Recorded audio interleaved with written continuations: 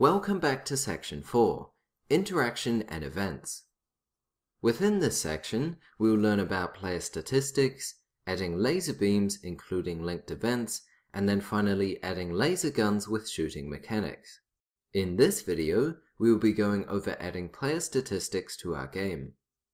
Throughout this video, we will learn how to add both health and score text, how to link properties to the text objects, and then finally how to remove health when the player gets hit by an asteroid. The first thing we are going to do is open up the file that we used in the last section. After this, we are going to press Shift S and select Cursor to Center. We will then press Shift A and add ourselves in a text object. Once we have done this, we are then going to move around the 3D scene. Here I'm going to move it up above the game view. We are then going to press numpad 0 to return to camera view. Here I'm going to place the text in the top left hand corner. I'm then going to go to the object properties, and here we are going to call it health. I'm then going to press S to scale it down, and again move it further into the corner.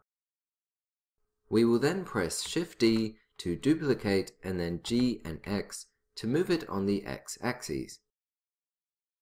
Here we will add another text object. This time I'm going to call it score.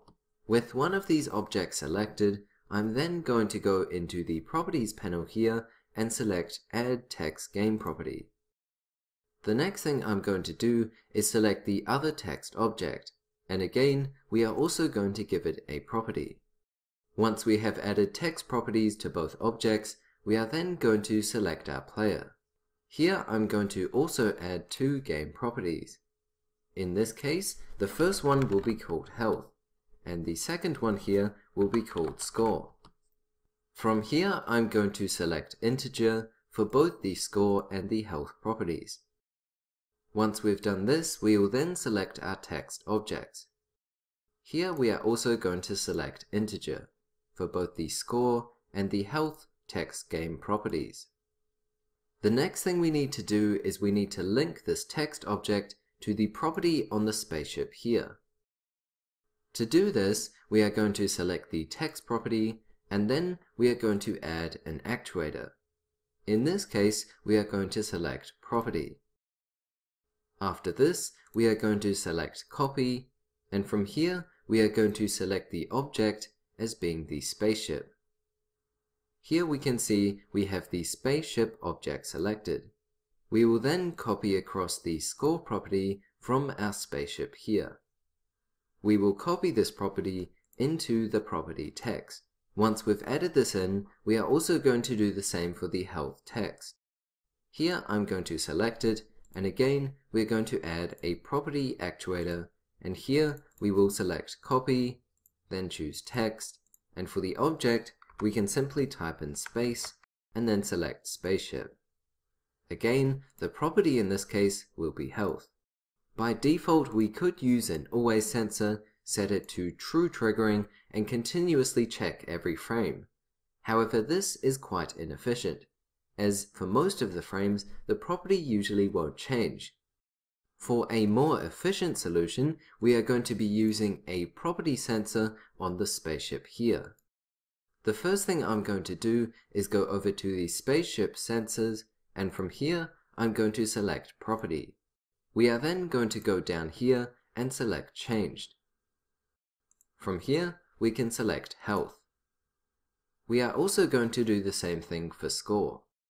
In this case, we are going to add another property, move down, and then here we'll select changed, and this time we'll use score. The next thing we are going to do is move up here.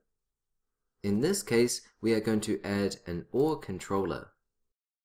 We are then going to move downwards and connect both of these into the same controller.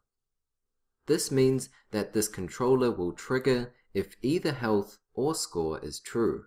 Once we have done this, we now need to connect this output to both of the text objects. Here I'm going to hold down the Shift key, and then we are also going to select these additional text objects. We are then going to connect the properties here for both the text health and the text score. Once we've done this, we can then minimize all of the logic bricks. This will make our layout a lot neater. To test if this works, I'm going to go into the 3D viewport and press A to deselect all objects. I'm then going to select the spaceship object. After this, I'm then going to change the health property to 12 and the score property to 32. If we now move into the 3D viewport and press P, you can see that none of the properties has changed. To fix this, we are going to press Escape to exit the game engine. We are then going to go to the spaceship object, and here we are also going to add an always sensor. We are then going to connect it up with the OR controller. This means that this will also activate when the game starts. Once we've done this, we can then move to the 3D window and press P to start the game again. Here we can see that both of the properties have been updated. Again, we are going to press Escape to exit the game engine. The next thing we are going to do is detect when the spaceship collides with an asteroid. To do this, we are first going to select our sensor cube here and move it up slightly. Once we've done this, we will then use a sensor to detect if the ship has hit an asteroid. Here in the sensors for the spaceship sensor, I'm going to add another collision sensor. In this case, I'm going to call it Hit. We are then going to go across to layer 2. Here I'm going to select my asteroid object. We will then add a game property called asteroid.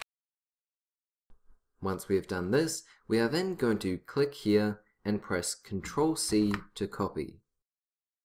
We are then going to click out of it, go back to layer 1, and here what we can do is select our sensor, go to the collision hit, and in the property we can press Ctrl+V to paste. Now we have the property name of the asteroid when it collides. We now need to determine what we want to happen when the asteroid hits the spaceship. Here I'm going to select the spaceship object. Here under the spaceship actuators, I'm going to add a property actuator. We are then going to click Add, and here we are going to add health, and in the value we'll select -1. This means whenever this actuator is activated, it will add -1 to the health property.